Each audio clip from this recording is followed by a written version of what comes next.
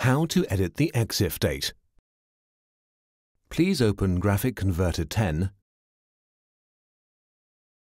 menu item Preferences, and then click on Browser and Thumbnails.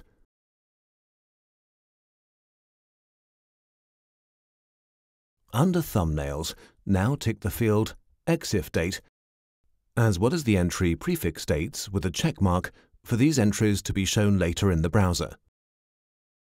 Exif is a standard format for saving metadata in digital images. Go to File, Open Browser, to select the directory with the images to be edited.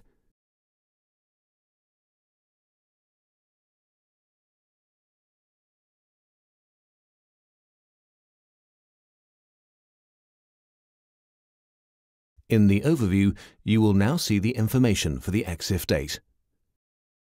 In case this date is incorrect, or if images require any additional adaptations, that information can now be corrected or synchronized with very few steps. In the browser, select the images to be edited, choose the context menu item Exif by a right mouse click, and click on the submenu Shift Exif Timestamp. In the window which opens up, enter the relevant dates for the images to be modified.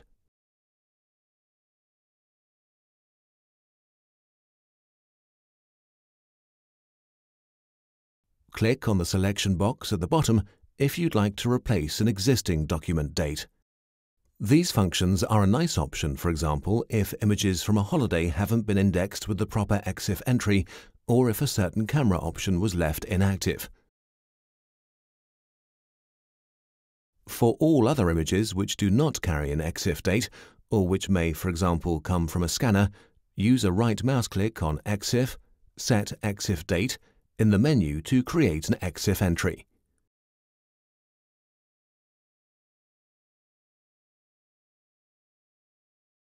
In order to modify and store the time zone, the checkbox Store Time Zone needs to be activated. The selection field Set Time Zone, which we introduced in 2016, enables you to carry out an exact adaptation regarding the time zone.